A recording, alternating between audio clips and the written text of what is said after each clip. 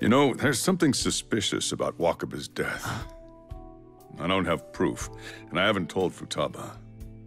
I didn't want to add to everything she's already dealing with. But still, there is one thing I do regret.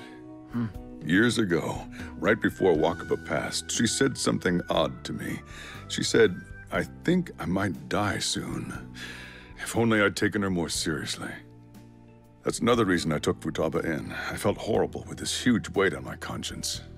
That girl, she's had to experience some of the worst in life. I still remember those bastards screaming at her. She was only a child. The Phantom Thieves. I'm sure they'll do something to fix this.